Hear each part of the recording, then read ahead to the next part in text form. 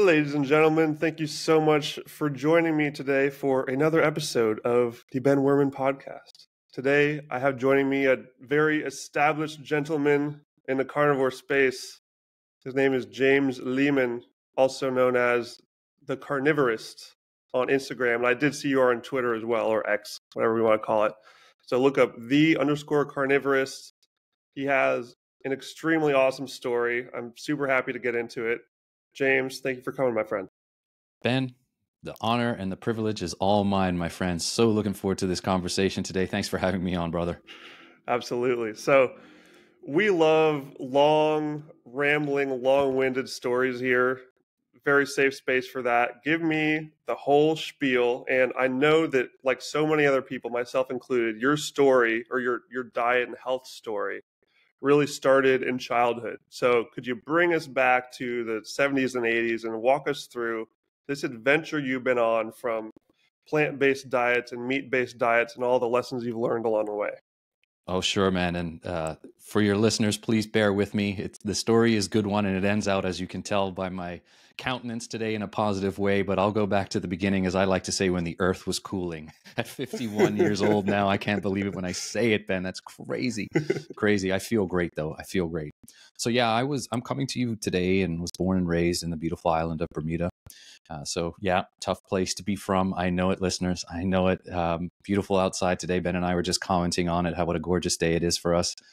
And I'm a child of the 70s. I was born in 1972.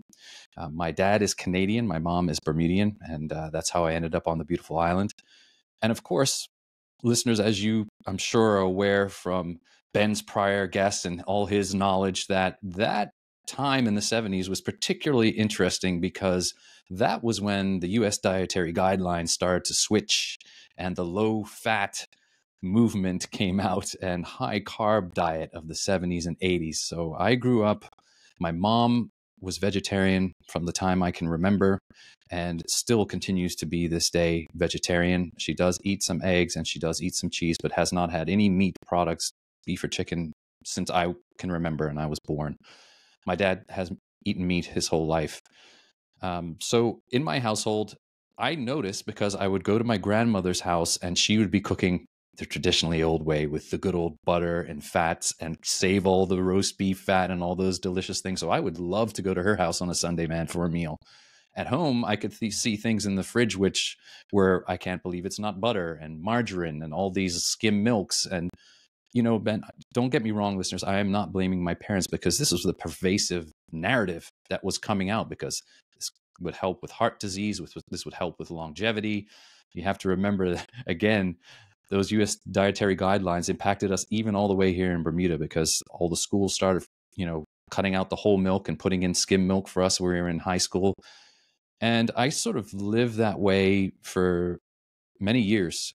I ended up going away to boarding school, and that was at age 14. And I ended up going to boarding school in Canada.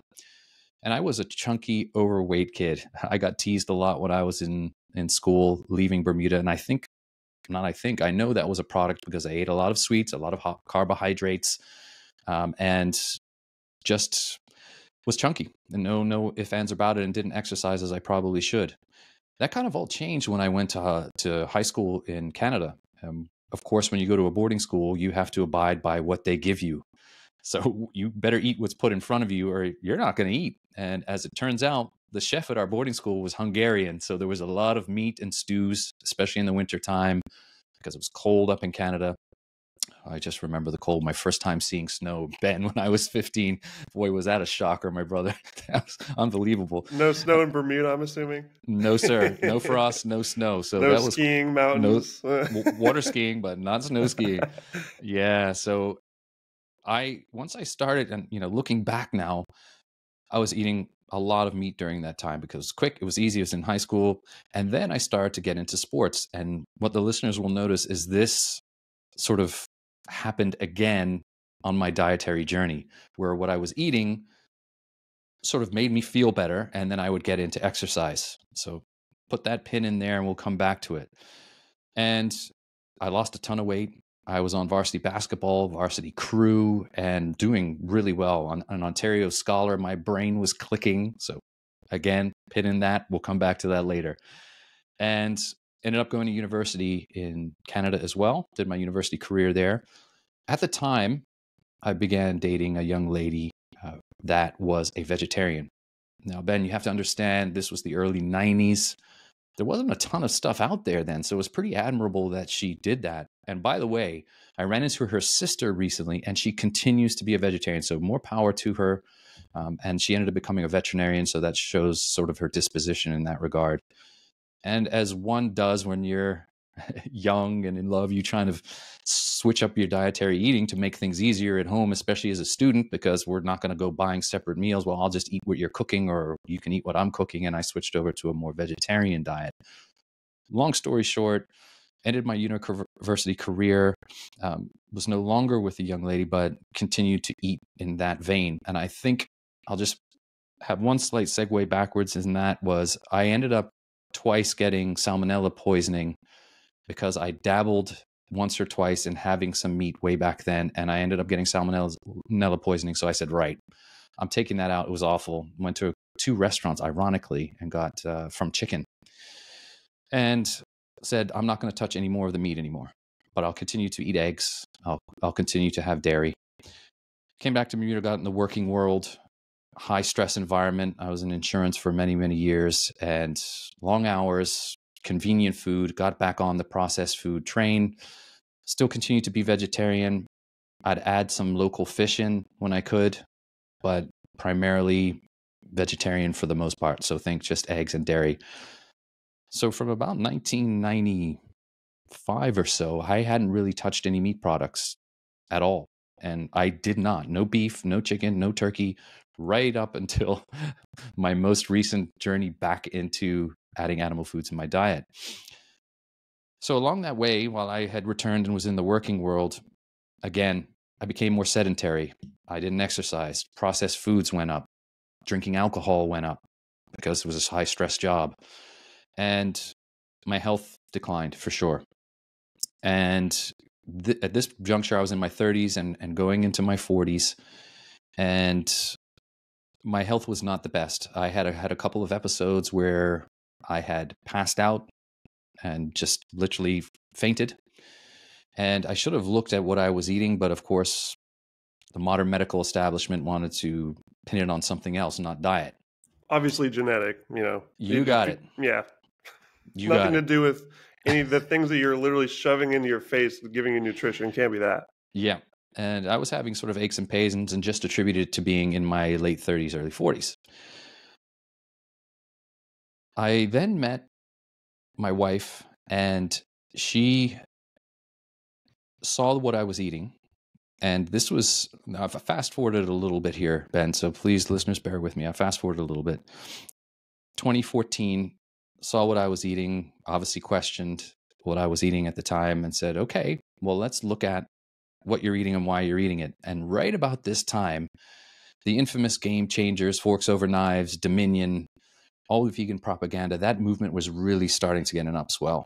And I came across it and I said, well, I've heard about this vegan diet. You know, I'm already pretty much there. I'm vegetarian / pescatarian from time to time. Why don't we take a look at what that brings to the table, all puns intended? And I mean, those films, Ben, I'm sure you've spoken to guests, they are pretty dramatic and pretty compelling. And for the both of us at the time, we said, right, okay, we want to do better for our health. Like, I clearly needed to do it. I had been drinking too much. My health was not the best for being a now about 40-year-old plus. So let's eliminate and see how we do. And we did. And we wanted to do better for the planet. And the scenes of the animal abuse were very compelling. So I thought, all right, this has got to be the way. Everything that I looked online was, you need to go vegan. This is going to be the best thing for your health. And I tell you, Ben, and I tell the listeners that for the first little while, I did feel better, significantly better. And a lot of people are shocked, but no, I've myself spoken with many ex-vegans who, when they first switched over to veganism, that this is the case. And in fact, just yesterday on my walk, and we can talk about how I incorporate exercise into my routine now, but I go on a weighted walk most every other day and then gym the other days. I ran into a gentleman who had seen me online, ironically, and was asking me about it because he said, well, I don't understand because I've just recently gone vegan. And I went, he said, but I'm feeling great. I said, well, that's probably, and this is where I'll tie it back to your listeners, because I started eliminating a lot of the processed foods. And then there's also that bias because you then start to want to do better for your health and adding exercise back in. Right, Ben? So Yeah, I the had to, healthy user bias, I think they call it. Yep. you got it. The And people that follow the guidelines to a T are the ones that also do all the other things like exercise and get more sun and do these healthy things. And the people who say fuck the guidelines are the ones that like go eat meat. So you're going to have these people that already are doing other unhealthy things kind of lumped in with the meat eating group, and the people who want to be healthy with the vegan group. And it really just muddies the waters of like what is actually the best diet specifically. You think I explained that decently? you did a tremendous job, Yeah. man. That was awesome. And for the most part, we ate very, very cleanly, like really fresh, local, seasonal fruits, vegetables, organic grains when I could, beans, legumes, the whole 9 yards. Now, were there some processed stuff in there? For sure. I mean, it's very difficult to avoid on a vegan diet and plant-based diet. I mean, there are those that do the whole raw thing. I even experimented with that for a while, and we'll talk about that in a second. But for the first little while, just eliminating all that processed garbage that you think I've been eating a lot of chips, a lot of meals out, French fries, maybe some small bit of protein on the side, eggs when I can get them. I thought for a while a lot of my issues were because of gluten. They had tested me for a gluten allergy, and so I was eating gluten-free. And so a lot of the gluten-free stuff is a lot of high nut stuff. So I'll tie back into that too in my knowledge now. Oxalate, spoiler alert. Spoiler alert, big time. So I was building my oxalate for many years, and then going into the high oxalate vegetables really compounded it. But I felt great for a while. I really did. And in fact, I started preaching online, not being pushy, but just extolling the virtues of the diet, trying to show at the time that this had been helpful to me. About 3 or 4 years in, things took a little bit of a turn. And I should have noticed then that they weren't quite right. But looking back, I was just thinking, oh, it's got to be age, because now you think I'm creeping into my mid 40s now. Aches and pains started cropping up. I just remember I started to forget things. My brain wasn't quite clicking, and the brain fog started to creep in. My digestion wasn't quite right. I was either loose stools or constipation and alternating between. And I started to lose weight, whereas before I maintained, but I started to lose weight quite rapidly, and to the point where people were asking me, well, you look pretty thin, James. Is everything okay? Yeah, everything's okay. I'm eating really clean. Again, my blood work was pretty good. I went to get it checked at that time, and it was pretty good. And my doctor was saying to me, oh, James, you're on the vegan diet. That's the best thing for you. Don't worry, you'll be good. Your LDL is low, so that's a good thing. And I just wasn't feeling sharp. And my work started to suffer. My athletic performance started to suffer.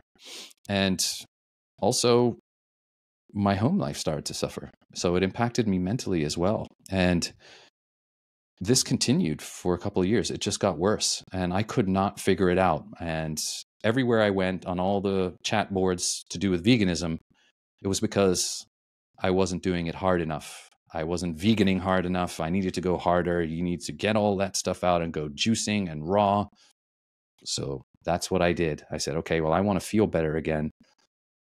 And that really sent my health into a really bad downward spiral. And I'll pause for a second there, Ben, in case you have any questions as I've rambled on long enough for your listeners.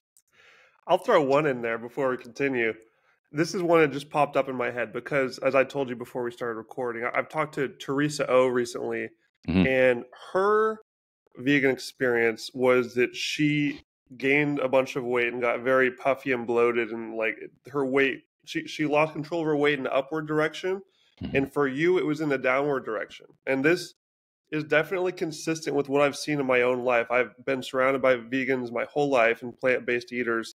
I grew up in Seattle, spent the last 6 years traveling, bouncing around hostels. Both of those places are hotbeds of eating lots of plants and people believing that this is the best way to eat. So I've seen that consistently. It seems like there's a divergence vegans either become very bony and frail, or they just get very puffy and gain lots of weight. So what's the deal with that divergence there? What decides which way, which of these shitty outcomes you have if you eat plants? Wow. I'm not entirely sure, other than I think it has a lot to do with the types of food you are eating. Obviously, if you Mm, know you're juicing and going that route, I see a lot of those folks online that definitely lose weight as I did. And then hmm there's the flip side. There's the sort of processed food vegans who eat a lot of Yeah. the seed oil laden burgers. I mean, I ate my fair share too, but as I say, it was predominantly fresh foods, fresh vegetables. And I think it has to do with that. And also one's, I hate to say it, but gut microbiome status as you go into the vegan diet. What I hadn't hmm mentioned, and I should mention at this juncture, is that during my vegetarian and pescatarian years, I took a ton of antibiotics because, as I mentioned, I wasn't feeling well. And I went to the doctor, oh, you're fine, pass it off, not dietary related. Maybe you have a little bit of a stomach infection. Let's just throw antibiotics again your way. I remember late 90s, early 2000s, antibiotics will fix it. But it just destroyed my gut. I was on ciprofloxacin more times than I can count, and long periods of them. And it was because I felt I had this gut infection. And we're men here. My testes were in pain constantly. Like it felt like someone had a vice on them, and they couldn't figure it out. They thought maybe it was epididymitis, which is a symptom where you get a bacterial infection in your testes and it swells them. They confirmed it once, but it kept reoccurring. My theory is now, looking back, is that had a lot to do with oxalates being dumped out through my urinary tract and my poor kidneys working overtime and the pain that I had. Anyhow, hindsight is 2020, as they say, brother. And Um, not to mention all the supplements you're taking too, because like you had the antibiotics you're taking quite often, and when you're vegan, you have to take supplements. Even the vegans know this. You have to have this shelf full of these pills just to be able to basically function. And you were doing that too, right? oh, absolutely. When I first went into the vegan diet, I mean, I was quite adamant about reading what I should take alongside it because I knew I had heard, especially the B12 route. And of course, I went and found the best vegan B12 that I could find and paid a lot of money for it too. And then also vegan D3, took that as well, which looking back now makes me smile, Ben. And then plant-based protein powders to make sure I was getting all the best plant-based protein. But the real hilarious one is the plant-based collagen. Now, if there is ever a lie in a title for food, plant-based collagen. Yeah, but I took it all, and yet my health still went off the cliff. So yeah, as I mentioned, I started to have these challenges, and they started to exacerbate. And this is where things really start to ramp up for me. So the year was 2019. I was losing weight quite quickly, even though I was still going to the gym, still stuffing my mouth with food and thinking I was doing the best thing for my health. I noticed at my job, the brain fog was creeping into the point that I was forgetting things that I was supposed to be doing. I'd literally be typing on the keyboard and I'd forget why I was there. Where am I? What am I doing?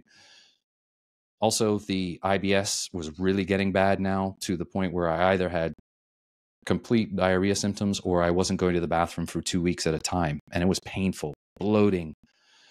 And then I started to notice my nails started to crack, my skin was getting really dry, and my hair was falling out.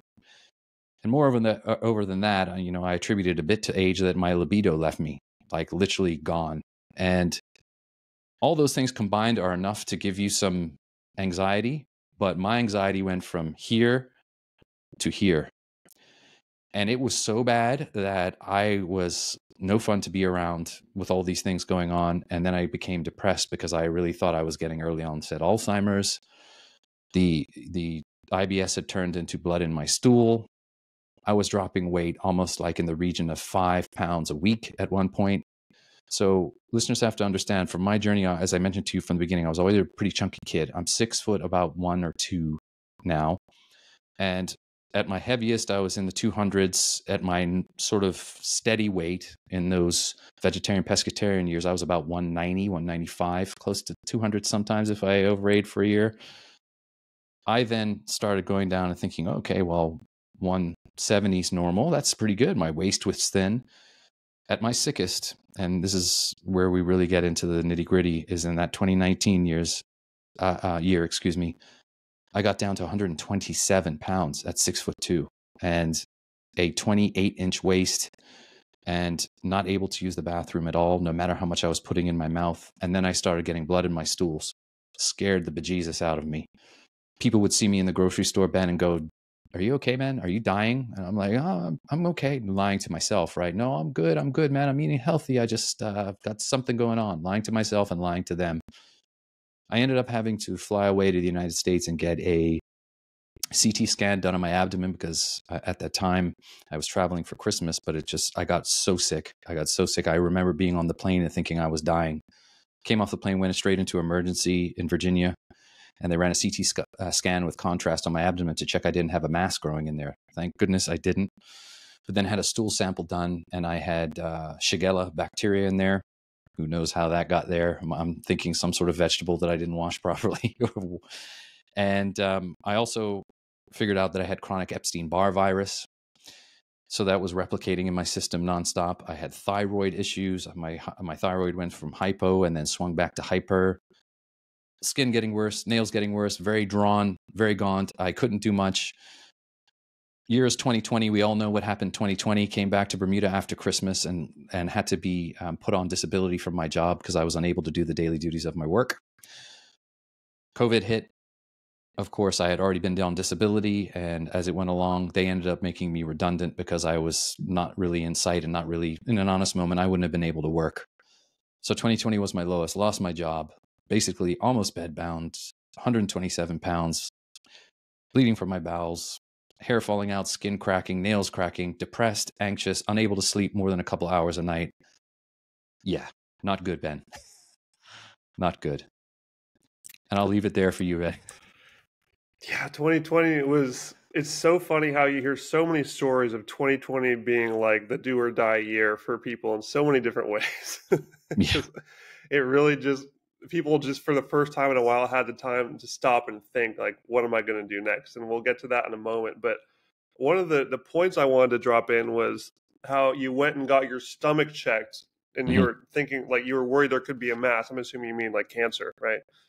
And my first thought is you're correct in being thankful and lucky for that, because as you and I now know, all these fruits and vegetables that people are eating are just breaking down into sugar in our body, which is cancer's fuel. So this is why, like, this is such an important message to get out, because you and I are now on a carnivore diet, which has, no sugar, no carbs, and we're taking in no fuel for cancer. So I basically am able to throw that out the window. I don't have to worry about that anymore. But people that eat lots of carbs and sugar, they're on a path down to that potentially in the future. And it's really hard to say this early, like how much it increases the risk, but I would say it's a crazy risk to take. Why would you? I mean, obviously something has changed in the world in the last century where cancer used to not even be a thing at all back when humans only ate meat. And now it's skyrocketing when everyone's eating plants. So am I crazy, or is there maybe some connection there, James? No, 100%. And you're absolutely on point, Ben. I mean, we've both listened to, I'm sure, the work of Dr. Thomas Seyfried, and he is doing tremendous work. I hope to get him on my podcast soon. I don't know if you've had him yet already. I'm going to beat you. Oh, good, man. You should. I'll be any time I can get a fellow carnivore aficionado having these type of guests, man, I say more power to you, brother. We now know, or from his studies, and thank you, Dr. Seyfried, that cancer primarily thrives on glutamine and glucose. And you're absolutely right. I think the advent of these high carbohydrate, seed oil as well, being in the recent history of our past dietary choices, that's a huge one. And then just the increase of these plants, and they convert over, especially the fruit side. I mean, Ben hinted at it earlier. They not only do they have anti-nutrients, but some of these have an excess of glucose in them. And especially if you were like me, and at the end stages there, I was juicing like a demon. I had found the medical medium. I know, Ben. I know. I followed his advice. Then I found this other doctor that said that she had cured her lupus with these 3-a-day smoothie recipe. And these smoothies had in them. This was when I got to my worst. Literally I felt like I wouldn't live the week. So I threw kale, spinach, almond milk, a cup of chia seeds in there, turmeric, blended this thing up and chugged it down 3 times a day for my meals because it was going to detox me. I was going to rid myself of all the toxins that I had accumulated from eating the evil meat over the years before. And it nearly killed me. It really did. So I had the highest oxalate foods, highest bioavailable oxalate foods, and then was still throwing in a ton of these high glucose sugar laden fruits and sweeteners on top of it between these smoothies. So craziness. You're absolutely right. Yeah, and the examples of, I mean, on the subject of fruit, I think that that's especially one to drill on because it's just so much sugar in modern fruit, and this is, I keep hammering this to people. Modern fruit is a man-made creation. It's not natural. The way that you walk through the grocery store, everything is vibrant and colorful and gigantic and super sweet to taste. That is not the way that fruit really was in nature. If you go back even just a few hundred years ago, let alone thousands of years ago, none of those things were edible in nature. We human beings have gone through thousands of years of like very selective farming to just get them sweeter and sweeter and more tasty so they can sell more. But it doesn't mean it's good for you. It's the exact opposite. Like you can see extreme examples like Steve Jobs. He was a fruitarian, died of cancer. I mean, I know that that's only one example, but that was a very high profile one. And I know that Ashton Kutcher, I believe, was like, he was, I think, auditioning for a movie to be Steve Jobs.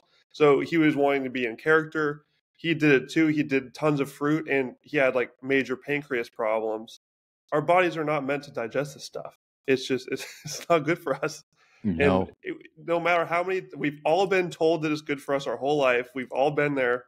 We all grew up in the school lunchroom with, the pictures of the dancing fruit characters. Like they're, oh, eat more of us. We're so good for you. And the TV commercials. And I was even in the gym yesterday getting like laying back on his massage chair in Mexico, by the way. This is global. I'm getting my massage, looking at the TV, and there's like a diet section on a TV talking about how, oh, like after the gym, here's all these great things you can eat. It's like lettuce and tomatoes and a bunch of mangoes, and it's just all fruit and vegetables. They completely ignore meat, and it's crazy. It's a wild rabbit hole indeed.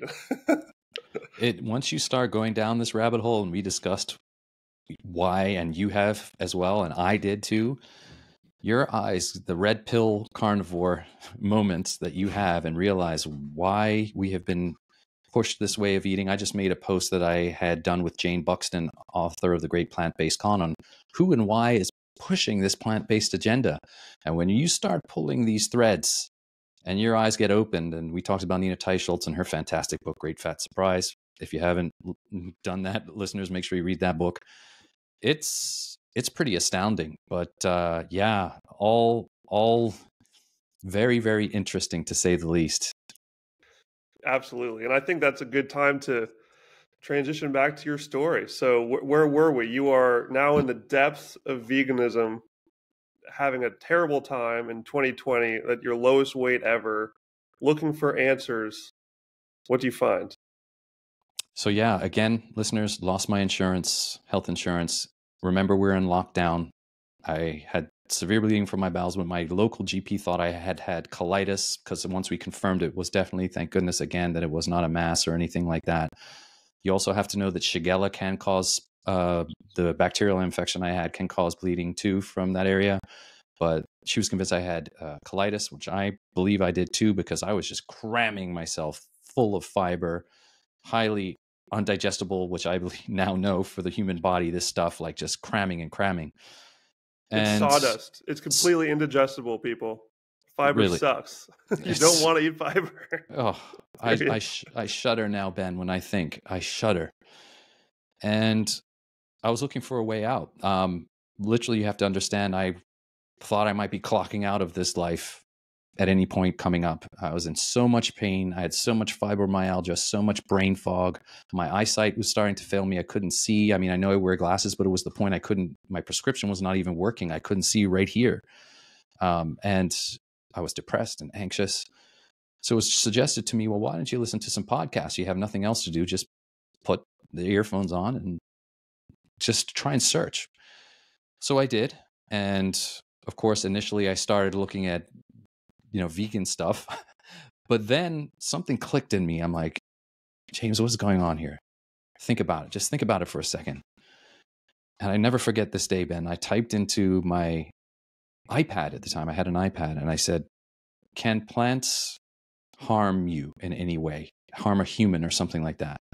And I came across Sally Norton's presentation, Lost Seasonality on the Overconsumption of Plants. And I told her in person, and I cried with her in person and thanked her, because she literally, I really believe she helped me save my life. And I watched that presentation. It's still up on YouTube. Lost Seasonality and the Overconsumption of Plants, that she did, I think in 2016 or 15, I want to say. And that forever changed my outlook, because when I understood that plants have these chemicals that protect themselves, they have things like oxalates and phytates and lectins, as Ben was talking about. They can't run away. So of course, there's got to have some protection there.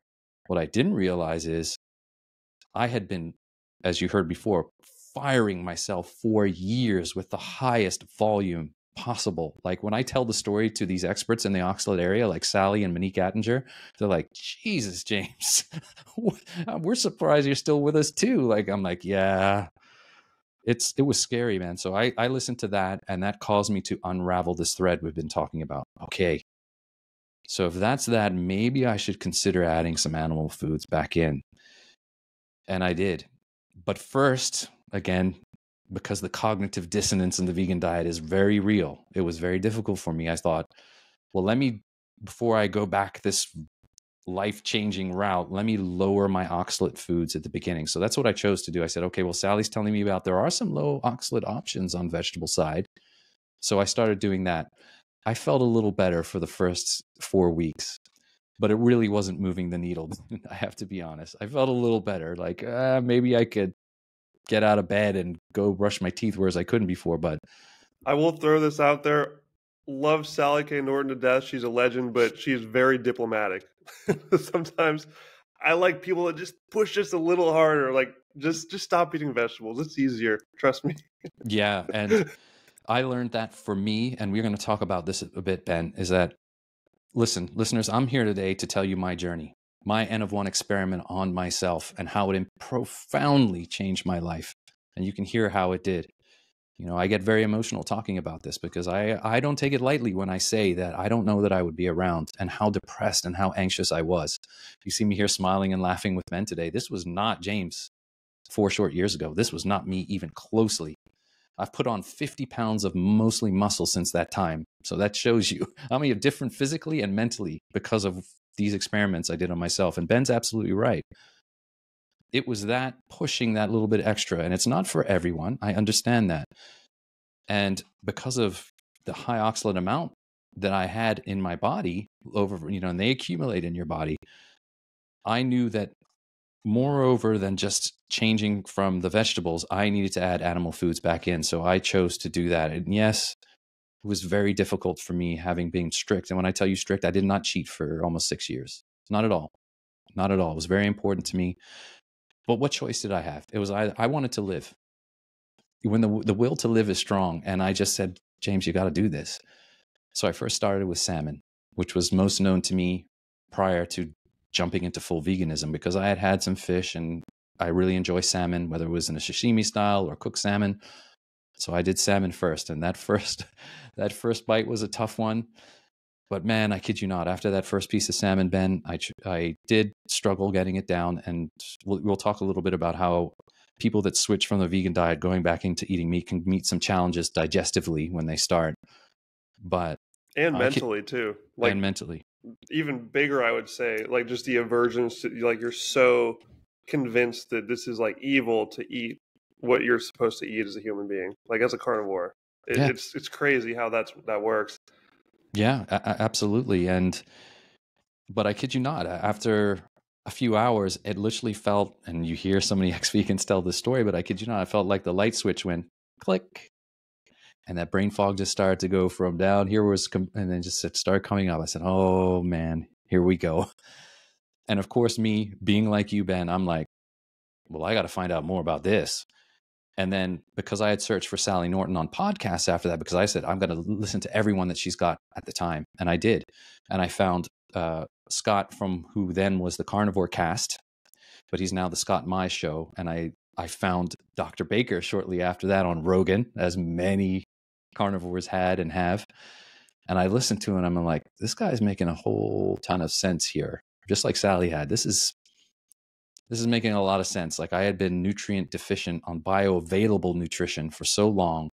So I had the crazy combination of toxicities and malnutrition. And if you speak to Dr. Anthony Chavey, that's where he believes the modern diet has failed us and where disease comes about. A combination of excess toxicities and lack of nutrition or malnutrition. And I certainly had that in spades. And I had realized that. I'm like, okay, here we go. You got the fish down. It's time to really start incorporating some real meat back in. And then I went to chicken, which is starting with baby steps. I see. Yeah, chicken. Because listeners, was going to a nutritionist. I was going to a nutritionist to help me along the journey. And I don't give this nutritionist nearly enough credit when I speak. I've spoke once about her before. I spoke to her when I first was a vegan and was very sick. She was the one that ran the stool samples on me and saw my weight and how depleted I was. And she said, James, I have to be honest with you. I don't really work with vegans. And I looked and I'm like, what do you mean? She goes, I don't, because unless you're willing to add some animal products back in, and I'm looking at you now, James, at 100 and at that point, I think was 30 pounds. And I literally passed out after giving blood in their office, and she was very nervous. She thought she was going to have to call an ambulance because I literally keeled over again. She said, no, something's got to give here, James. She said, I'm not going to work with you if you don't add some animal foods back in your diet. And I left. I'm like, well, I'm not going to do that because there's no way this is the best diet. I know what I'm doing. I'll find somebody else. The Dunning-Kruger effect is real. And it sure is. But that little seed, all in puns intended, was planted in my head. And I think back right now about that. And I think and have to say thank you to her at that time. And she always extolled at the time, oh, you need to add some chicken back in. You know, even she was talking about red meat's kind of bad for you. So I suggest some chicken, skinless chicken breast. So that's the sort of the first things that I did. And also because, and now we can tie it into what I would say, when you have been vegan as long as I have had, your digestion suffers, especially with what the listeners have heard about what I was bombing my gut with. So I had been on antibiotics, a poster child for getting oxalate toxic, because when you're on antibiotics, it destroys your gut microbiome, opens up those gut junctions. So those crystals literally can start entering in and ripping your guts to pieces and then get in your bloodstream, cause the calcium oxalate stones. And real quick, sorry to interrupt, but I don't think we specifically like defined oxalates, but these are just plant defense chemicals. And correct me if I'm wrong, I'm sure you've researched this more than me. It's one of many defense chemicals plants have to deter predators from eating them. In this particular kind, it just turns into a literal blade, like a crystallized blade inside your digestive system. And it just rips you apart from the inside. This is why so many, vegans just deal with like pain, and it even goes on to like the brain fog, and it just causes havoc. It just destroys everything in your body. Like, is that pretty accurate, would you say? 100%. Plants use them for a variety of reasons. Again, vegans think of plants as these benign things that can affect us, that they're not living. These plants are smart suckers, man. They know what to do to defend themselves. And they also know how to use these oxalate crystals for many benefits for them. They actually pull calcium out of the soil using these crystals. So go figure, goes in the human body, it's going to bind up with calcium and magnesium. That's why so many vegans become nutrient deficient, especially in calcium, bone loss, because they're bombing themselves with this. They also defend their seeds, their progeny, their babies. So you think nuts and seeds, especially super high oxalate. I mean, you listen to, I was bombing chia seeds are one of the worst, my God. And not only that, but they become so gummy and sticky and then like sandpaper going through, like you said, Ben. So yeah, these plants are not defenseless, and they are not our friends. And as Dr. Bill Schindler says, they should scare the heck out of you. Including the ones at the store that are in that pretty packaged bag with like, the vitamins written on it. Because, and this is a crazy thing for me to see now as I walk around the store with this new knowledge, is that, yes, some of them may have a little bit of these vitamins on paper, but one, they're not bioavailable. You talked about that earlier. The human body is not designed to break these things down. We're not a ruminant like a cow who can. And two, it has all these defense chemicals you're bombarding yourself with. So on neither side is it worth it for you to take these far inferior uh, nutrient vehicles when you can just eat a piece of meat that has all of them, more every single vitamin you need in bioavailable form, and it doesn't give you all these problems from the defense chemicals. It's really a no-brainer when you just put them side by side. And this is why I just lose my mind at the well-balanced diet people, like they eat the rainbow, like everything in moderation. Like, why would you partially include poison in your diet when you can just only eat the good one? Like, I only eat red meat and I've never felt better. I've done this for months. I know you've done it for a while. It's so much better for your health to do that. And this is just mind-blowing for people, I know, but when you really break the foods down, there is no reason to eat plants whatsoever, fruits or vegetables or grains or nuts or legumes or seeds or any of those things that we've been told forever are good for us. They have nothing that meat doesn't have. You don't need them. Amen, brother. I couldn't have said it better myself. And, ironically, as we move on in my journey a little bit further now, I'll tie it back into, just let me wrap up that last point on the digestive issues. Being a vegan for so long, you lose your ability to produce stomach acid. So talking to Leah Keith, who's the author of The Vegetarian Myth, she is now on betaine HCl, which is a supplement you have to take to supplement your hydrochloric acid in your stomach. I'm on that continually to this day still too, because if you're not putting that stuff in there, the stomach doesn't have to work as hard to break down the protein and the meat to make it more bioavailable for us. So many vegans suffer from low stomach acid, and also enzyme insufficiency from the pancreas, and also gallbladder issues too, which I have as well. I had cysts in my gallbladder, which can be out from oxalate too. All these things just start to add up for me when I went down these rabbit holes, Ben, and I still supplement with some enzymes and betaine HCl to this day with my steaks. But that initial phase of adding the meat back in was very tough on my digestive tract because I didn't have the proper bodily functions from not eating meat for so long. So this can be a problem for ex-vegans as they first transition. So for those that are thinking they're doing it or in the throes of doing it now, make sure that you have enough, number one, stomach acid. And there's a simple test you can do online that you can do at home to do that. And one's a baking soda test. And then also that you have sufficient bile. If you, like me, I had sludgy bile because think of the way the body works. Everything's supposed to work in concert. So you eat the meat, it starts digesting in your stomach acid, then goes through your gallbladder, then secretes bile as it enters into your small intestine to help further break it down and emulsify the fats and take out the fat-soluble vitamins to give you the nutrients you need. But if you've been vegan for a while and your body hasn't been producing it, you've got sludgy bile, which I definitely had. They confirmed it via an ultrasound. I have cysts in my gallbladder, which can be from calcium oxalate stones from too many plants and fruits and vegetables. And I definitely have low stomach acid, which I proved by that baking soda. And then just you basically pop a bunch of pills and figure out until you get discomfort. At my highest, I was up at like 7 or 10 pills at every meal. I'm down to 2 now, which is because your stomach begins producing acid again. But once I got over that, and once I made the switch to red meat, man, Ben, as you say, all the lights came back on. All the chronic fatigue that I had, all the aches and pains started to alleviate. Interestingly enough, the biggest dissonance I had after, even adding animal foods back, as I said, like the will to live is big, was completely removing all the vegetables from my plate. That was the hardest. So I kept some low oxalate vegetables for quite some time on my plate, but then I was like, yep, I'm going to go full bore into this, baby. Here we go. And I entered what I call the honeymoon period, where you just couldn't stop me. It's when I started my Instagram account. I've been doing this for 2+ years now. And I started my podcast because of it, because I just want to tell people, man, I just literally came back from the brink of death. I'm 50+ years old now, but in my late 40s at the time. And I wanted to let the world know what had happened to me on this crazy dietary journey. So that's where we are now. And please, I'll pause again so you can ask some more questions. That's just amazing, man. And I just know, as you do, there's so many people out there dealing with those problems that don't know that there is a very simple solution.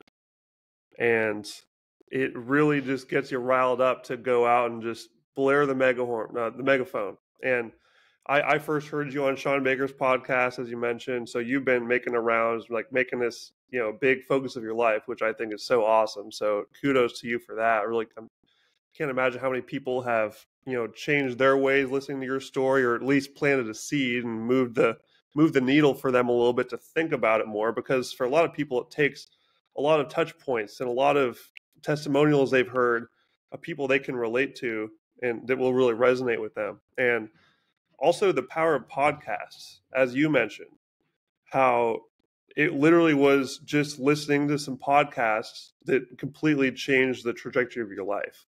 And that is something I'm so big on, because it's it's crazy to me that some people just avoid podcasts or starting, their own YouTube channel or whatever it may be, to tell their story, even if they have a good story to tell, because they just think like, oh, there's like too many people are doing it, it's too saturated, like I won't make a difference. But you never know who will hear your story and it could change their life.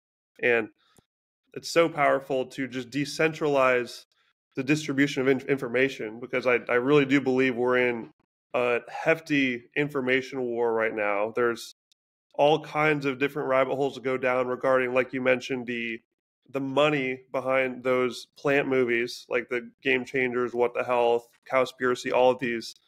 These are all funded by big money interests behind the scenes. Like the Game Changers director, I think he's a director or producer or whatever, James Cameron, um, like like partial owner of a pea protein company, like this fake meat distributor. And the new one, the Stanford experiment, whatever it's called. I talked to Nina Teicholz about that. The creators of that are literally completely owned by Beyond Meat. So like every one of these has some fake food money behind it, just trying to like push these things. And of course, to get people moved in that direction, they don't just come out and sell it directly and say you should buy this fake meat. They weave this huge emotional story about, like, this is why real meat is bad and real food is terrible. And they spend months or years trying to find the most disgusting, terrible footage they can of, like, a farmer kicking a cow, or killing an animal in a terrible, brutal way in factory farming, which I'm sure we can both agree is not good. But they really go to the extreme of just making sure that that is your image of the entire industry of farming, not just like a small piece of farming, but all of it. So to just really get people disgusted with the idea of eating animal protein, as our bodies are designed to do. And you when you talk to a lion, if he feels bad about eating meat, they're going to laugh at you, of course, because that's what they're designed to eat. They have a certain stomach pH that breaks down meat perfectly. They don't eat salad, and they just live their life as a piece of nature. And human beings need to be part of nature too. We are animals. We are in nature. We should eat what we're supposed to eat. We shouldn't feel bad about it. We should embrace it. And of course, really push these ideas like regenerative agriculture and farmers who give their animals the best, most awesome, healthy, happy lives. And there are ways to make this a really excellent upgrade in our just reconnection with the world around us. And I think that forcing people, or at least coercing them into eating plants, which are clearly not good for our bodies, as people who've done enough research know, it doesn't, nobody wins. You're not doing anyone any favors, or any animals any favors, by eating a species inappropriate diet of fiber and fructose and fruits, vegetables, and grains. Oh, by the way, that kills way more animals from monocropping. So there's no reason to. Man, again, so well said, Ben. And, looking back on my time as a vegan, and when I was at KetoCon, Hack Your Health, this coming year, Dr. Barry was talking to me literally in the forum. I raised my hand if he asked if there was any ex-vegans, and I sheepishly put my hands up, and he went, aha, and I singled me out in the crowd and started asking me questions. And he said, and I agree with him. He said, I have respect for vegans because they're making decisions for their health based on what they put in their mouth. So I'll start right there.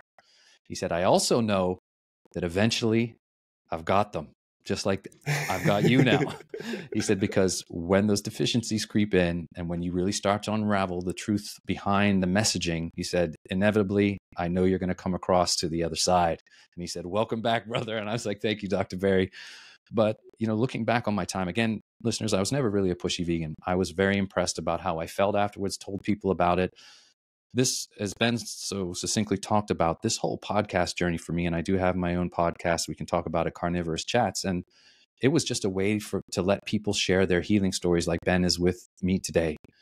And it's so powerful, I think, these anecdotal N of one, testimonies like myself and others, but they're just that. If you can resonate with even one part of that story, I've had people reach out to me, Ben, and I'm sure the same with you. They're like, James, I heard you on Dr. Baker. You were the one that convinced me to add animal foods back in my diet. I was so sick. I can't thank you enough. I've got messages by the bucket load on Instagram and even messages on my YouTube videos where people are saying, James, thank God about oxalates. Thank God I found your conversation with Sally and Monique. So it really comes back full circle. And I'm so thankful to be able to do this and to be able to share the awareness. And we all sort of fundamentally, like you said, Ben, we want the same things. No one's an advocate for factory farming. Nobody. I don't like that. I think if we could combine our efforts into sort of dwindling that down, that would be great. But when you look at the benefits, I had Will Harris from White Oak Pastures on my podcast.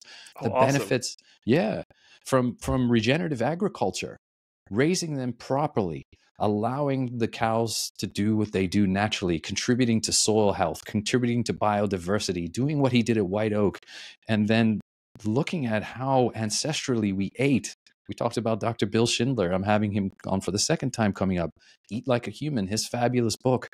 We did not grow our brains back in the day as herbivores. We did not. It was not until we added animal products and began scavenging and then hunting that our brains developed and we became the humans we are today. And I'll leave on this note, you exactly said, or leave this part of the conversation on this note, is that you exactly said, we do not have the digestive tract that mimics and is able to the hindgut, the fermenting hindgut, like a gorilla. Like they always say, look at the gorilla, the vegans, look at the muscles he had. Yeah, it has. Yeah, he also has this hindgut and then sometimes has to eat his own feces because he's short on B12. No. We are omnivorous, or even if we want to be excel, as Dr. Chafee says, we are carnivores. I would say we're carnivores that can handle other things better than most creatures can. But if you want to be optimal, carnivore. Yes, completely agree. And again, listeners, I am not here to tell you what to do and put in your own mouth. However, I say this all the time. You heard me say it a lot on this podcast. Experiment. What have you got to lose? If your diet is not serving you and you're feeling kind of like, make some changes. Lower your oxalate vegetable intake like I did at first. Who knows? Maybe you'll see some benefit.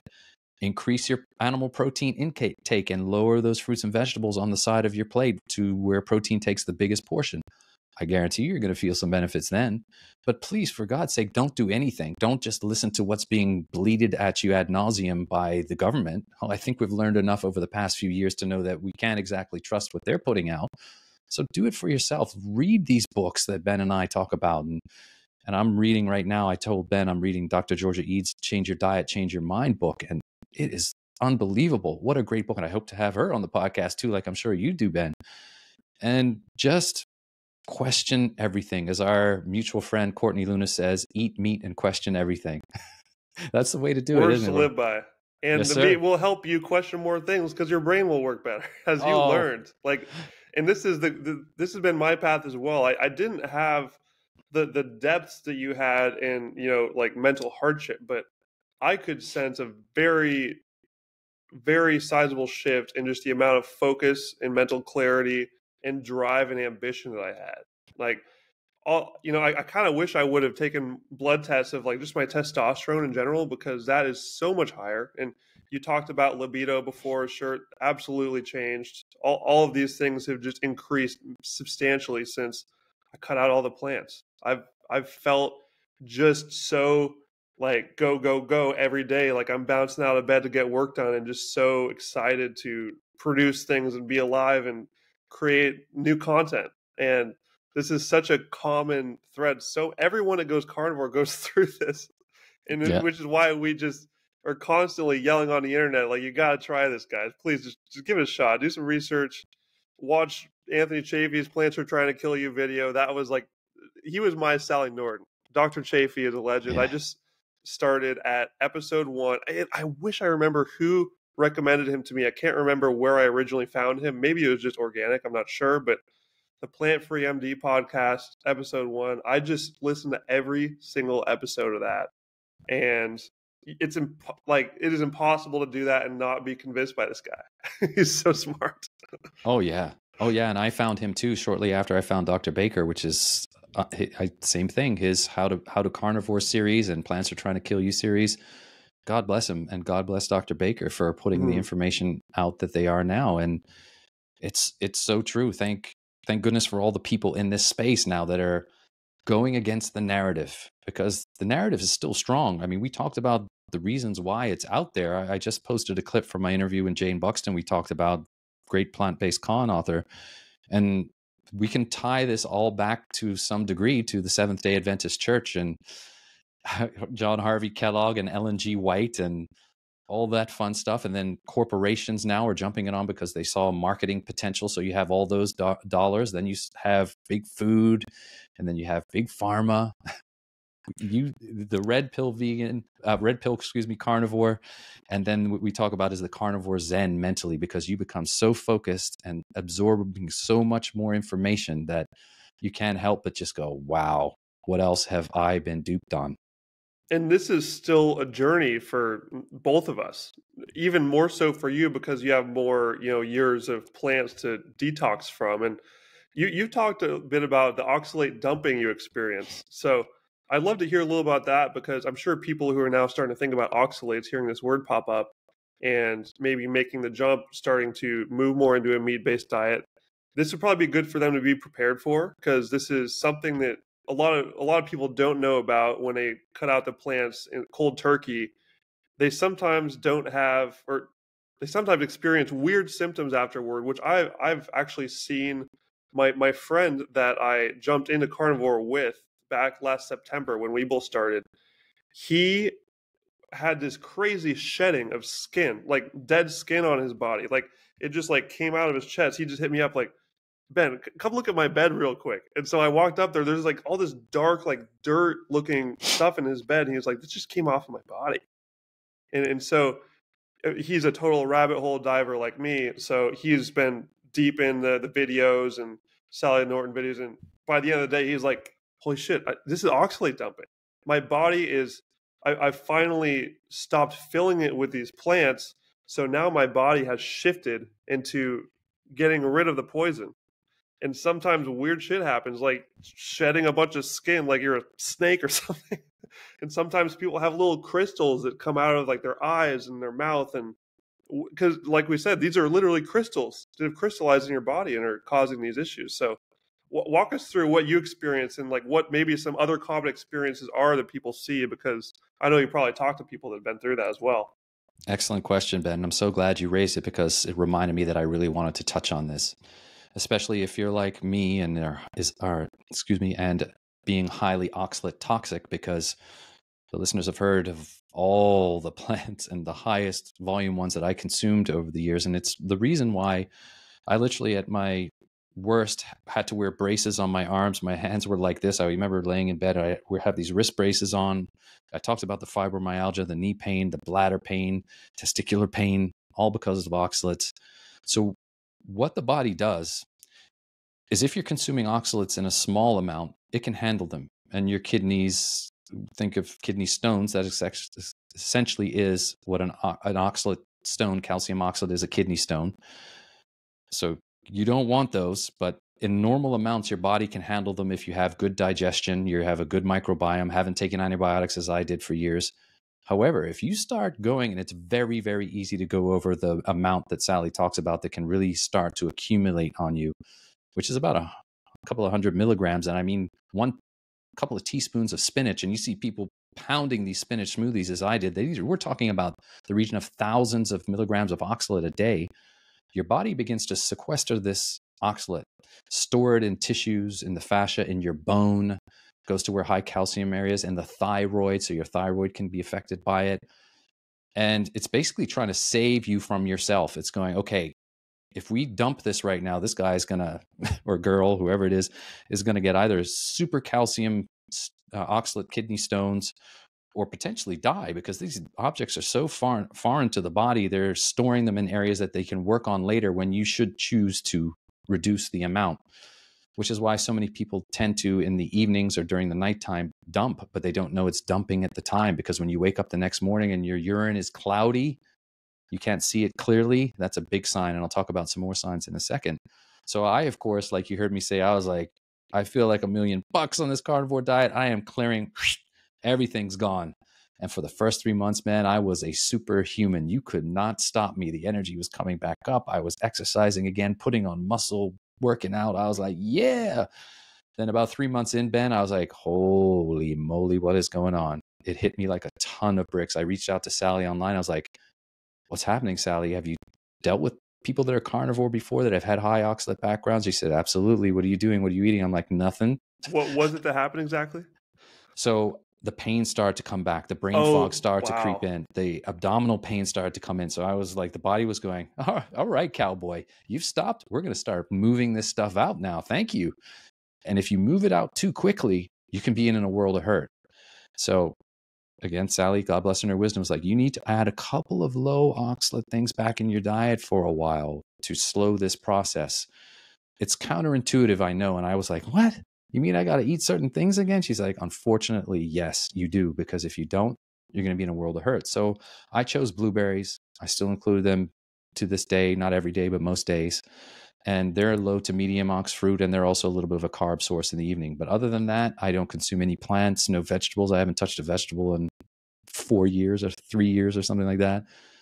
But I do include those. They're sort of low glycemic too, and they help tremendously. There's other things you can utilize, like dark chocolate, very high oxalate. Take a square of dark chocolate if you feel the dumping symptoms coming on. Tea, black tea. You can really steep the tea for a long time. Very high oxalate. That's one thing she recommends. But yeah, if you go too low, too fast, too quickly, you can exacerbate your symptoms if the body decides to start moving these things out that has been stored for years. So if you're like me and have had a bit in a vegan background of very high oxalate foods, you may have to do that. Not everyone does, Ben, as I'm sure you sailed through pretty well. I mean, you go through the transitional fat adaptation stuff, normal stuff where you have loose stools for a while. But for me and for ex-vegans, the transition into carnivore can take a little longer in terms of the gut symptoms to go, because you're dumping that way. Other things with dumping you have to look out for, the pain comes back a little bit. Tartar behind the teeth, big sign. A lot of carnivores get that early on. They don't realize that excess tartar that you get built up is actually oxalate, calcium coming out through your teeth. As you mentioned, crystals in the eyes, the grit when you wake up in the morning, what people call it sleep when we were kids. The cloudy urine, that's a big one. Burning urine, when it burns sometimes to pee, that can be oxalate coming out. I had a little bit of that one, actually. That was one of the few that I did have during that transition period. I could burn a little bit. I was like, that's weird. I haven't had sex in a while, so nothing to worry about there. Like, what's going on here? Yeah, no, totally. I know exactly when I'm in dumping symptoms. I'll give the listeners an example. This is a good point to talk about this. So I now know when dumping is about to start for me. I get this lower back pain and shoulder pain that comes on. Right now, I'm great. I've clearly gone through it, but it comes on and my muscles just get tight.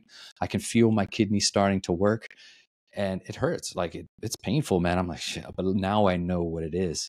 So I'll, maybe increase my oxalate intake a little bit more during those days. People tend to dump, ironically, around a full moon. Who knows what the lunar cycle is? But no kidding. Yeah. There's actually, interesting. Sally's done research on it. So she talked to me and I was like, Sally, why am I not sleeping well and really feeling shitty, excuse my language, during a full moon? And she's like, well, I've done a lot of research and people tend to, around especially the full moons, dump harder. That's fascinating. It is. It's fascinating. And sure enough, I can time, for me, as I mentioned, I get this lower back pain. Then a couple of days later, after the full moon cycle, then my urine gets really foamy urine and cloudy, like not clear, as she said in my podcast, like Lake Tahoe. You can't see to the bottom. You get very cloudy urine. Occasionally I get burning. But now I know what it is. And before I was like you, I was like, what the hell? What's going on here? Why is this happening? And then I wake up and my eyes are all gritty, almost like glued shut. And I've talked to a bunch of people that have even more severe dumping symptoms. So you got to be very careful and just go about it measuredly for a while. I mean, Sally will tell you she's in her 9th year and is pretty much clear. But she, like me, Sally was almost wheelchair bound with what she did to herself with oxalates for a while. So it can take longer. Just do your research. I'm sure Ben may have some great episodes on oxalate. I have a ton for listeners. If they don't want to go to my podcast with Monique Addinger, I have a series with her where we went from the beginning of oxalate, and we're 4 episodes in now where I'm continuing to do a series on oxalate. So it's very helpful about dumping and what to do and how oxalate can cause histamine intolerance and other things it spins off. So yeah, something to look out for sure, Ben.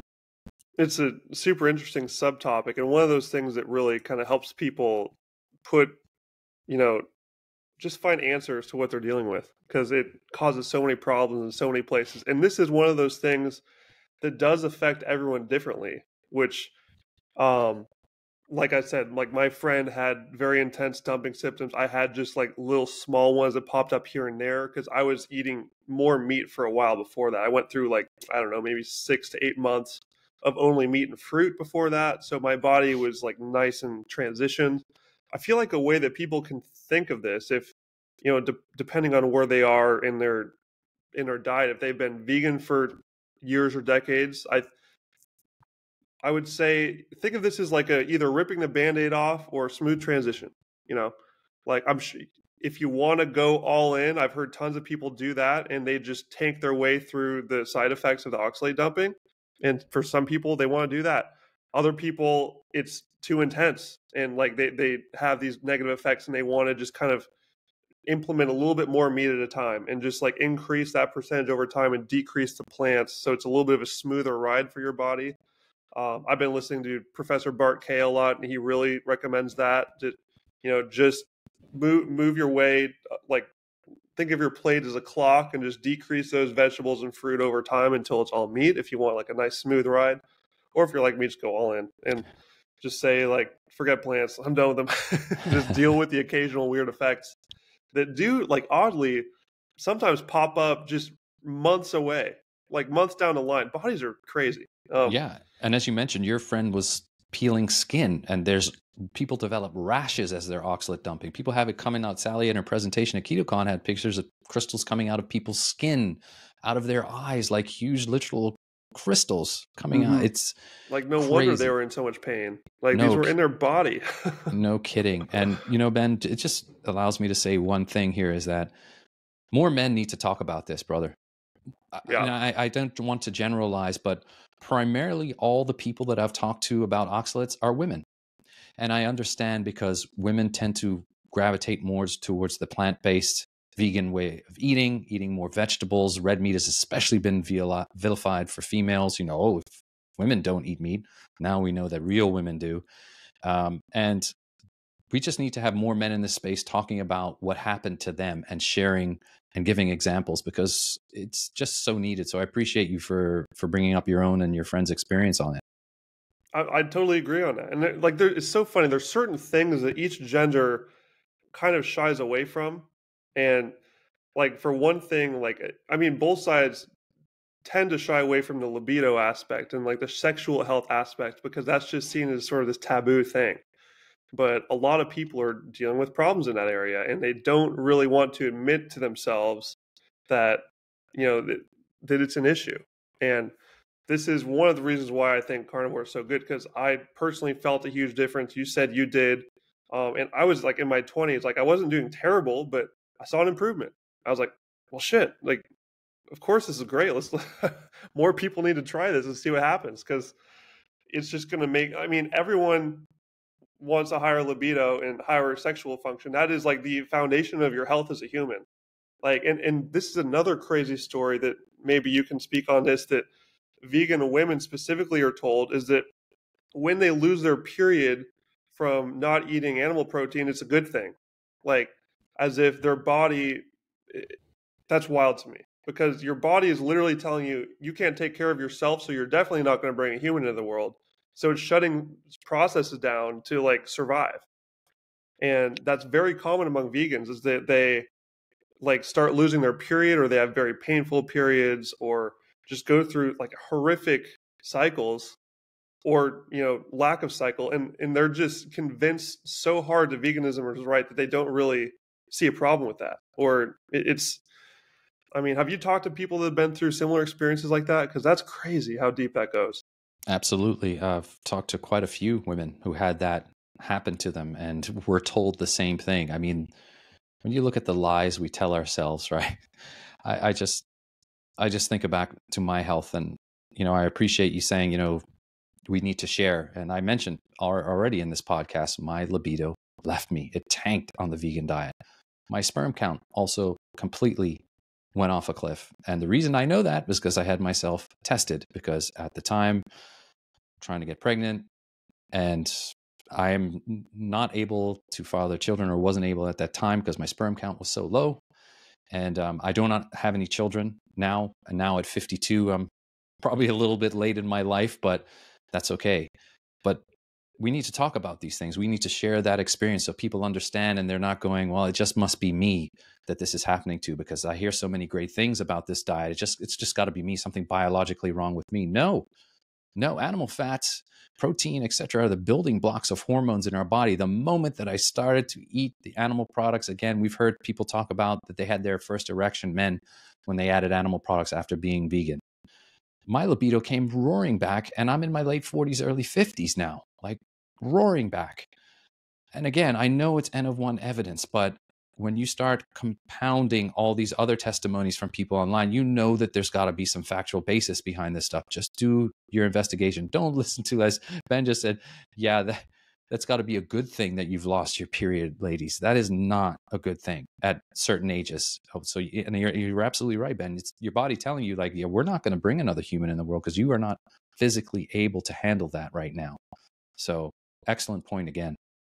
Yeah, I mean, anyone listening to this who's dealt with anything sort of in that cloud of sexual function, that is your body's biggest messenger of where your health is at, because it needs you to be healthy in order to reproduce. Like, we're just animals after all. All animals, basically, we live to eat, fuck, and reproduce. That's kind of our baseline functions. So if one of those is completely thrown out the window by your body, it's a huge, like, blaring alarm that you should look into fixing that.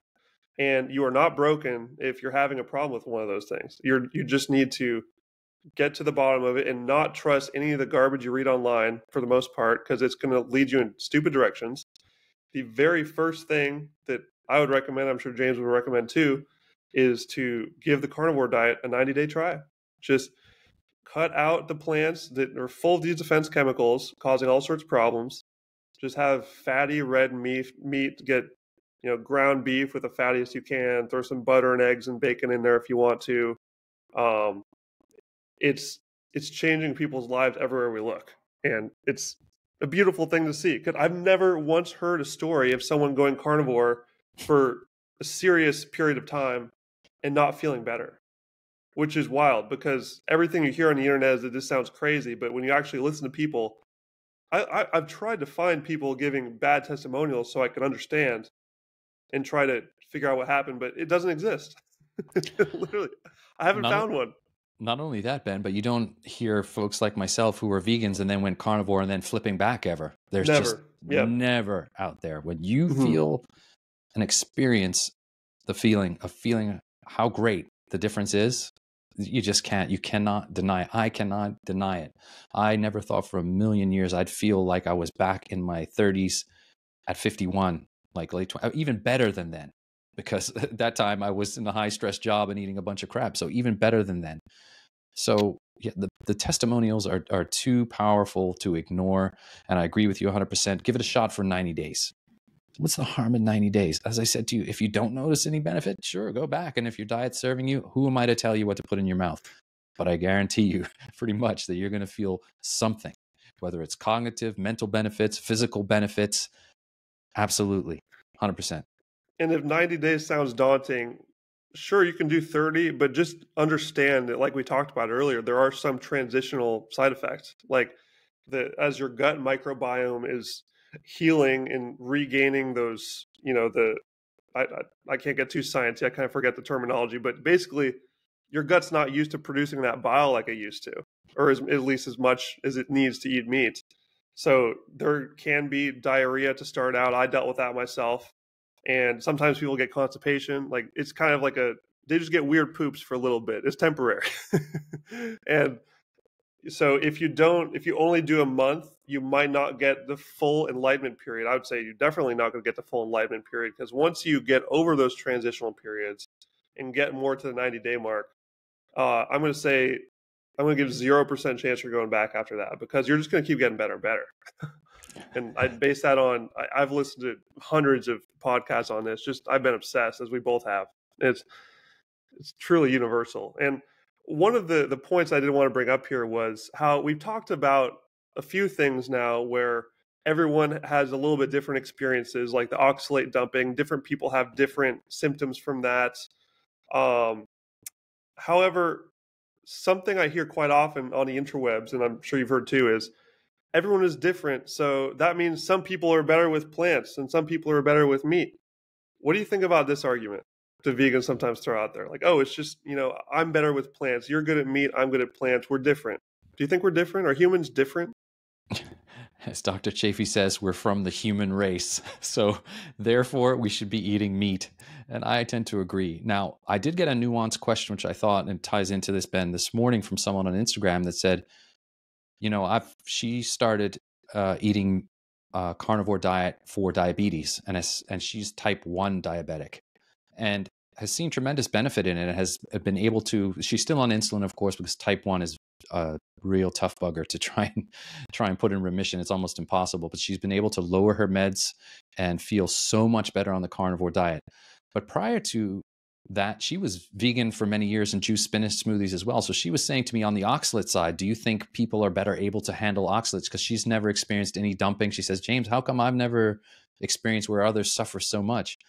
And there is, and you tied it in nicely because of people's gut states, I think, as well, whether they can handle plants, or I shouldn't say plants, but they can handle certain amounts of meat, let's say, better than others. So again, think of my poor digestive tract and years of abuse. So I struggled for a longer time, my transitionary period, to be able to absorb all the meat, which, by the way, listeners, my digestion has never been better. Since I've been born, I can't remember. I mean, yeah, I pooped a lot as a vegan, and yeah, way too much. And many times it was painful. And at the end, you heard, I was constipated or severe diarrhea, and it was just awful.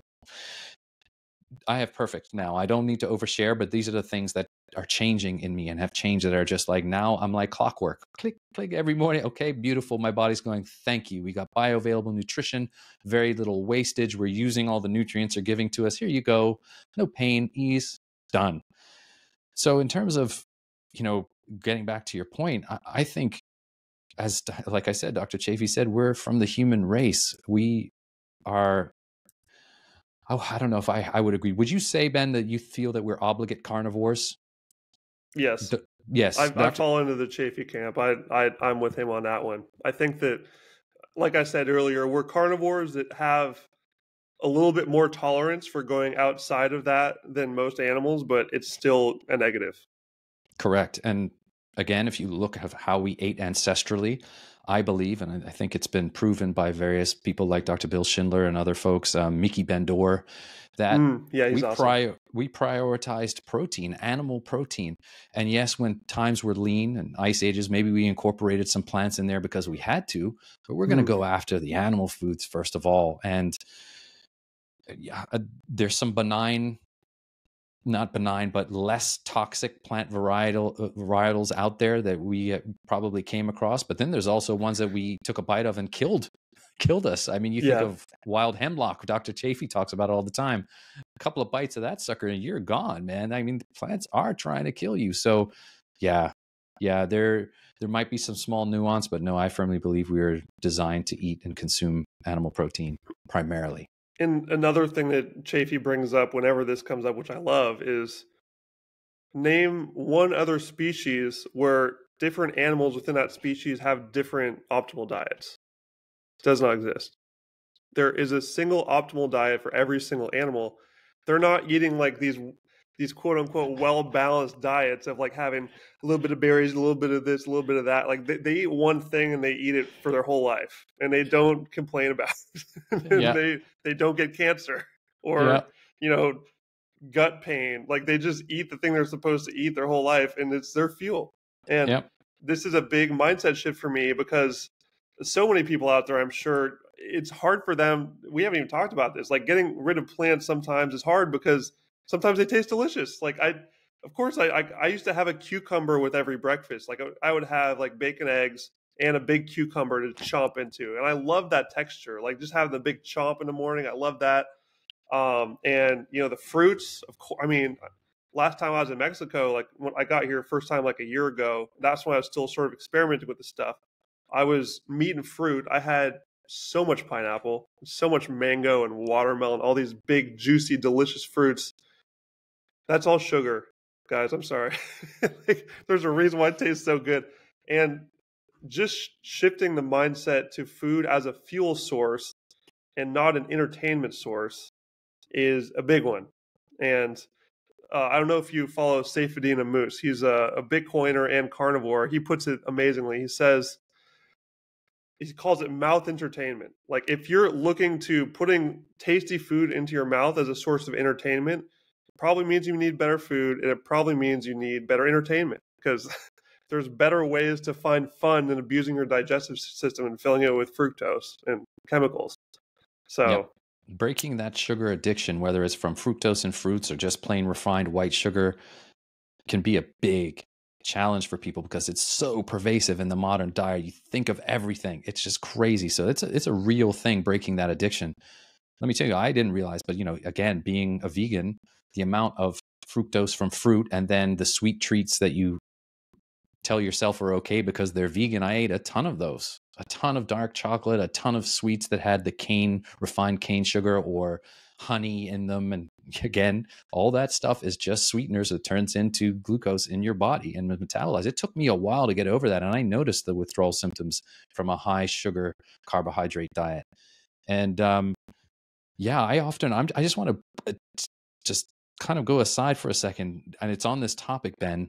I've often wondered because you have Dr. Paul Saladino in this space that really promotes, and not only him, but also Carnivore Aurelius now with consuming honey and fruit and those type of things. I often wonder, and Dr. Paul, if you watch Ben's podcast, I'm going to ask you today, if you feel that the reason that you added carbohydrates and honey and all these things back in your diet, do you think you might have been oxalate dumping? Because Sally and I think you might have been, because you were a vegan prior to doing all this stuff and you went carnivore pretty strictly.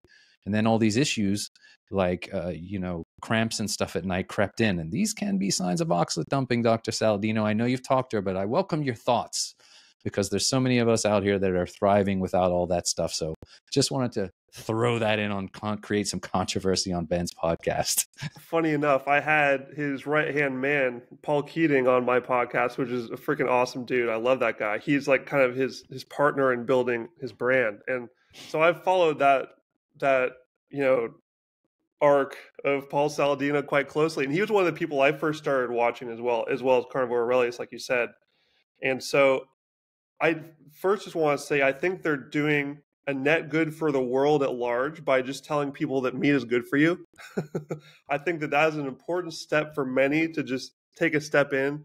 But I'm very much with you that the fruit and honey stuff is like it's off base because he is, how do I say this?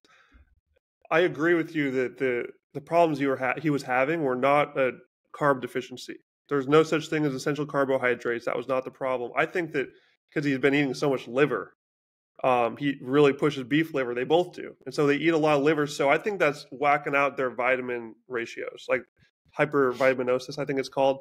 Either that or just Bart K, as I've been following on YouTube, he thinks it was like he just wasn't getting enough protein because he's very active. I don't know. But one thing I do know is that fruit and honey just breaks down to fructose in your body. It's not good for you. So it's unfortunate because I think a lot of people just follow those narratives and those, that idea that, like carnivore is good, but, we'll put a little bit of sugar in there. You got to wonder how much of it is just like individuals caving into sugar addiction and just trying to rationalize it in front of a large audience. Oh yeah, I completely agree with you, Ben, and you're absolutely right. Like the greater good and the positive message that Dr. Saladino and Carnivore Aurelius are getting out there to just prioritize protein, especially animal protein, is great. But it was just a thought I was having as we discussed sugar and we discussed oxalate, and I'd always wondered, and I think to myself, yeah, especially someone that's like myself has come from such a high oxalate toxic background, and Dr. Saladino has shared he was vegan for quite some time, which is why his health was failing him, and he wanted to prioritize the meat, and he wrote the Carnivore Code and talked about it. I mean, that's an amazing book. I don't know if you ever read his book, The Carnivore Code. It was such a great I book, but then haven't. Yeah, I've listened it's to a lot of podcasts of his though. yeah, the book, one of the best written books when he first came out as a complete carnivore, and I say complete by not including any sort of fruits or honey in that at that time. One of the most in-depth and well-researched books put together on the carnivore and the diet and its benefits. And yeah, I just always wondered that because sugar specifically, man, and glucose in any form can be very challenging to break. And I know I'm human. Occasionally, if I go out to eat and there's something sweeter in there and I taste it, my brain lights up like a Christmas tree, man. This stuff just attaches right to it. But I'll tell you one thing. You mentioned the crunch of the cucumber. Yeah, sometimes I miss crunchy stuff because inevitably a lot of our dietary choices now on carnivore is very soft. But, there's things like the carnivore snacks, which kind of give you, or the crisps, and Carnivore Aurelius has his liver chips, but I don't Pork eat much. rinds. I have those too. Yeah. Pork rinds, chicharrones, absolutely. But I can't tell you how much, I crave a steak every evening now. Like literally I'm chomping at the bit, no matter how much I have it. It's like, and Dr. Chafee says it's like his birthday every day. Like I'm sitting here now, like thinking about the huge, thick New York strip I got sitting in my fridge for dry brining going, can't wait to stick that sucker on the grill. Oh my God. Are you doing one meal a day or more than that? I'm doing 2 mad basically. I had been doing 3 meals a day as my quest to put weight back on. And I think I'm getting to a spot where I'm good now. So as the listeners heard, I was 127. I'm back up to plus 180 in a bit now, which is great for me. I feel great. My strength is up. I just look so much better. And folks later can search my Instagram for my before and after pictures at the Carnivorist. And so I've gone back to a more 2 mad, and I also found that my digestion is a little better now with having that fast in between. I eat breakfast in the morning really early. It just works for me in terms of my work schedule and recording podcasts. I really get that protein in the morning. I have 2 ground beef burger patties, 2 pastured eggs, a couple of slices of raw cheese, beef bacon, and a small glass of kefir every morning. That's my breakfast, and it really sets me up well for the day. The kefir I found invaluable for my gut health. And then later on in the day, I'll have my sort of bigger meaty meal, and I try and incorporate a couple of cuts. And I post pictures on my Instagram if you want to follow me there every day of what I eat. It's pretty redundant, but as I said, I never get bored. I know you don't either. Like I'm again thinking of it now going, oh yeah. Yeah, and this is another thing worth mentioning for people that are, about to jump into that transition is that I remember early on, I'm not sure about you, but early on, it was a little bit of a grind getting through those first couple of weeks of only meat. I wasn't excited for it yet. I still had a very vivid picture of those delicious carbs, just scratching my back for some pasta, some mac and cheese. That was the one that I had a hard time getting rid of. And my friend, for him, it was more like sweet drinks, like soda and like the sugar taste. So everyone has a little bit of different cravings that they really just found a strong neural addiction pathway to, and it is an addiction very much so. Don't underplay it. You're addicted to this stuff. As you know, we all have our addictions in life. It's important to come to terms with that.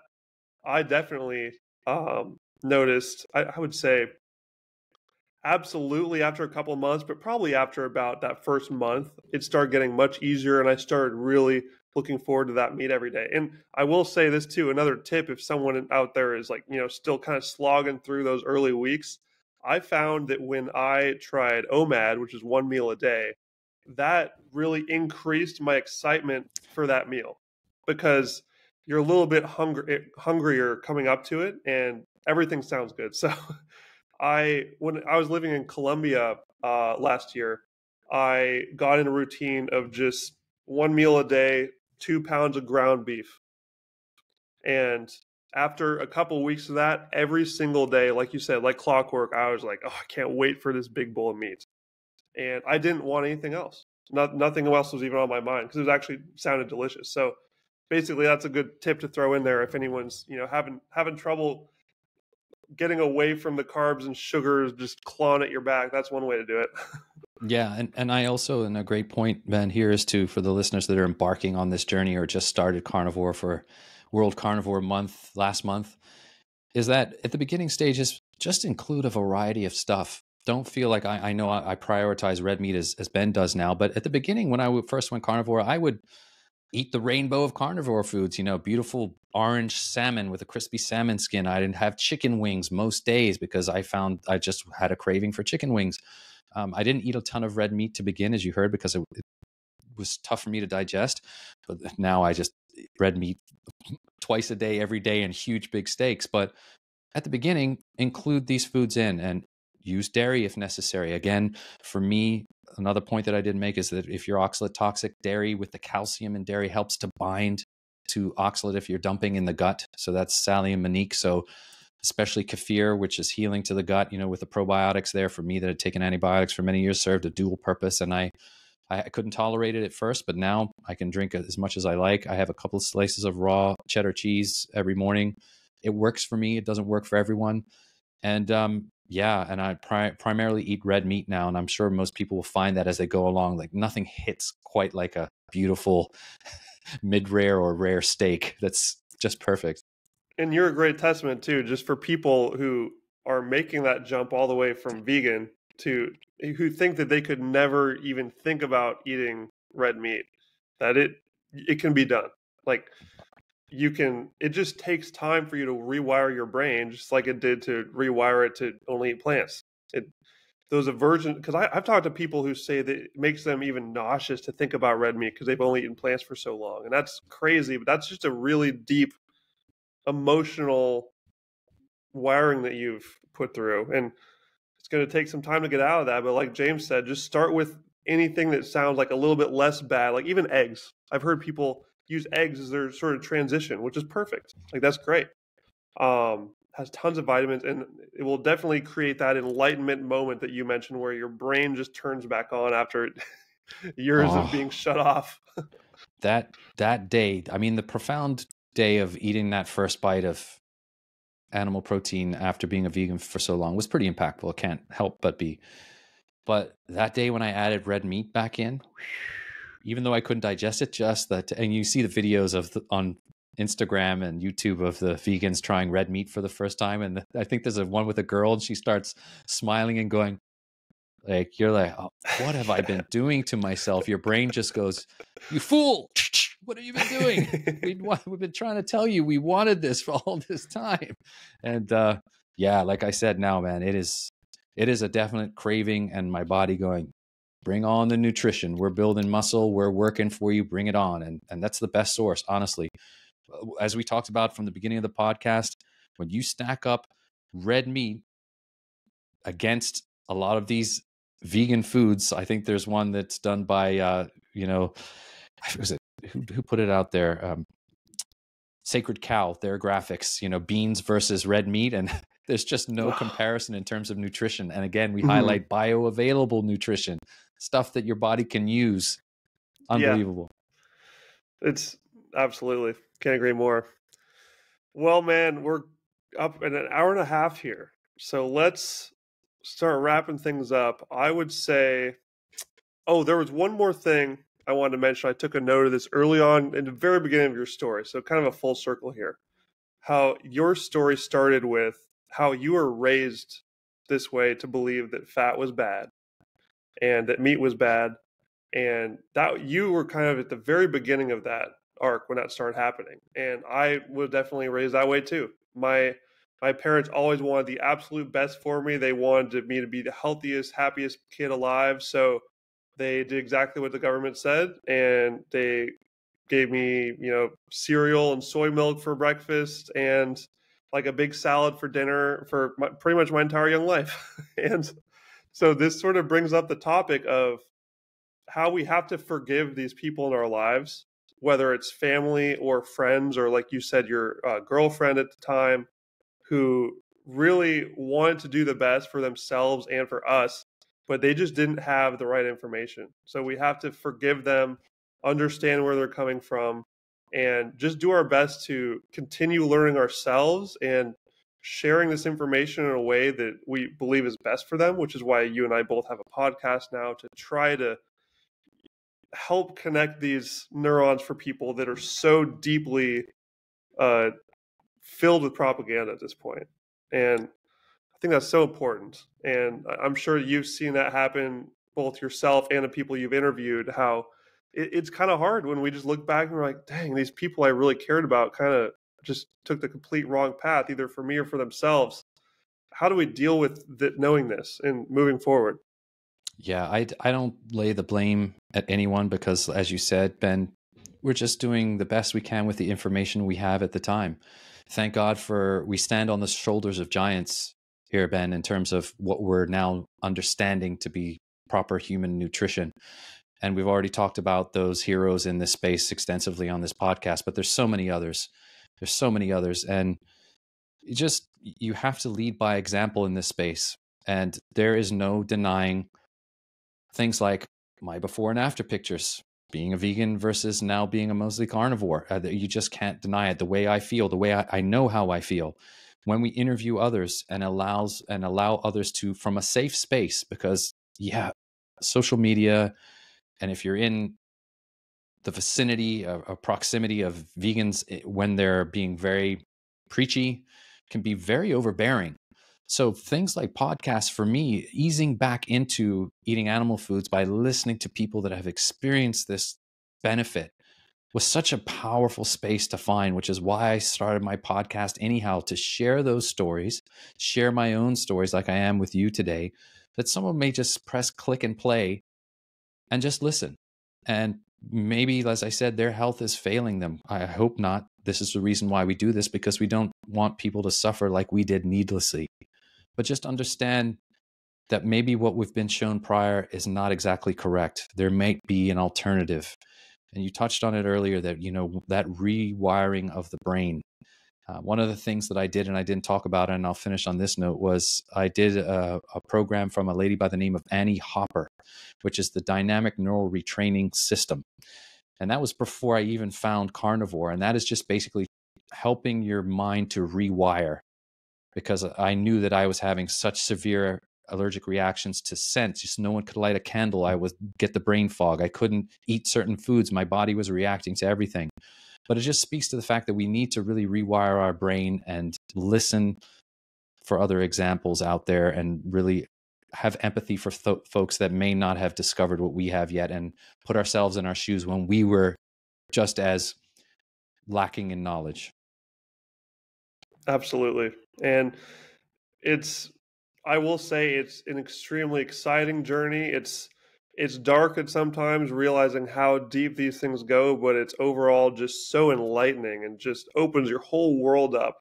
And like I told you before we started recording, I had originally found this from being a Bitcoiner and really being into Bitcoin.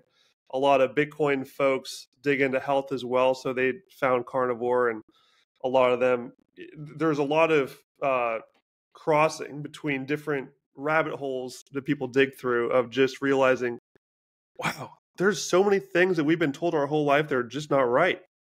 Like, it's just been hammered onto us.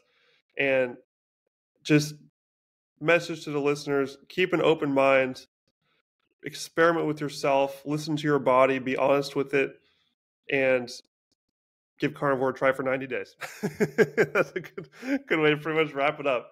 And man, James Leman, it's been so awesome talking to you, man. I'm going to fill the description box with your stuff. I know that you have the Carnivorist Chats podcast.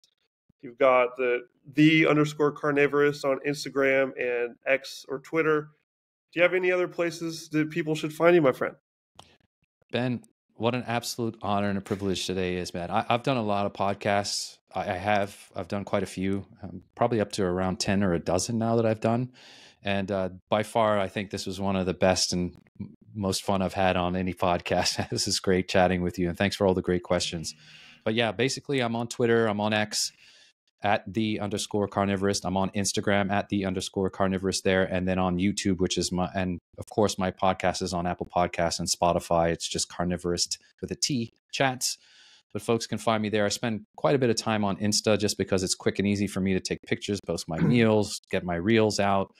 X is always fun, as you and I were talking about, because that's a free open space where we get all the kind of the vegan hate coming towards me and arguing with folks, but always a good time on X. But yeah, man, this was great. I hope that I can welcome you to my podcast to share your own story one day, my friend. Absolutely. I would love that. And to anyone listening whose brains are in a flurry right now of thoughts and wondering what to do next, perhaps you find yourself in somewhat similar situation to James has been in, go start an episode 1 of his podcast and just grind your way through it. That is the best way that I've found. Like I said, I did it with Anthony Chaffee's. People here who resonate with that story, just go start listening. Turn the TV off, please. Stop watching Netflix documentaries. They do not want what's best for you. They want what's best for their shareholders and their big money pharma, big food behind the scenes. Listen to real people telling real stories. I really think that is the bedrock. Oh, great book he's holding up. He's holding up Change Your Diet, Change Your Mind by Dr. Georgia Eades. She is amazing. And I say that to say, and sorry to interrupt you, Ben, but not only get off Netflix and all that garbage, the television, the tell-eye vision, read a book, and read a book from one of these people, from one of these doctors. Like, just read a book and then listen, as Ben was saying, to podcasts, binge on them, listen to folks' experience and listen to the experts in the area. Great advice. And sorry to interrupt you, Ben. No problem. I know you're a big walker too. I also love my walks. Combining walking and podcasting is a life changer. It sounds so simple, but just throwing on the headphones, queuing up some episodes downloaded, and just the simple movement of just getting light exercise, getting your blood flowing, it really charges up your brain in such a way that you absorb the information so much better. So combining those two things together is just going to upgrade your consciousness to a crazy high level. There's too many people out there still just sitting home and watch YouTube and listen to podcasts there. Get out there, go walk around the neighborhood, go adventure, because you're going to get more out of it, really. I completely agree. Stack those positive habits. We didn't get into today. We can get into it later on, but absolutely. I love walking, listening to podcasts at the same time. That means I'm in nature. I'm moving my body. I'm getting new information. My brain's working. My body's working. I get up in the morning. I ground. I look at the sunrise, get sun on my skin. Stack those positive habits, Ben. This is the secret to life. And eat plenty of red meat. That's how I'm going to end the podcast. Thank you, brother. Amen. It's been awesome, James. Have a good one, man. We'll be in touch. Thank you, sir. Thanks again. Peace.